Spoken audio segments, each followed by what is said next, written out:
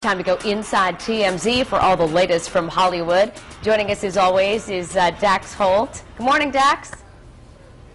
Good morning. All right, so let's start with a little Lilo news. Sam Lutfi, I guess he was the guy who was always around when she was having her meltdowns over the years. And now, so people with her camp think she's now being harassed by him. What's going on? Here's the thing. We haven't really connected him to her in the past. He's been connected to Britney Spears during Britney her Spears meltdown period. I messed up my, celebrity drama. Sorry.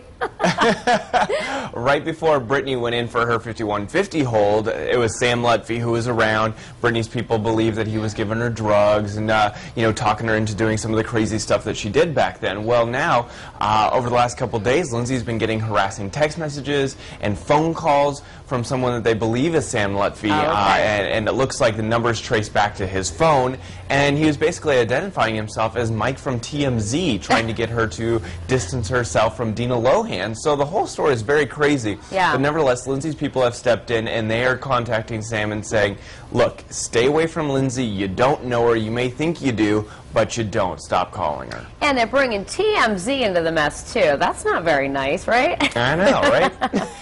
All right, so we were talking about drama. We get some Mel drama. I guess you guys have heard there could be a decision today in the Mel Gibson and Oksana custody case.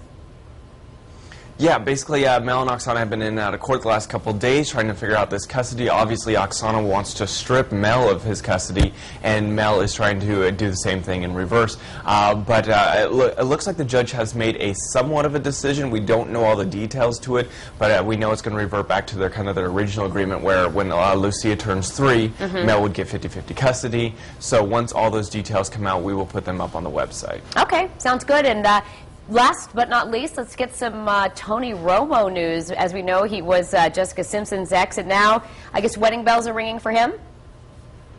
Yeah, he got engaged the other day.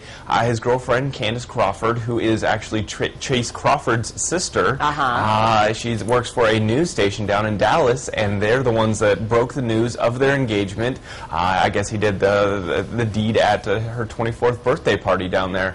So got down on one knee and proposed, and now they're engaged. So this is the second ex-boyfriend of Jessica Simpson to get engaged in the last little bit.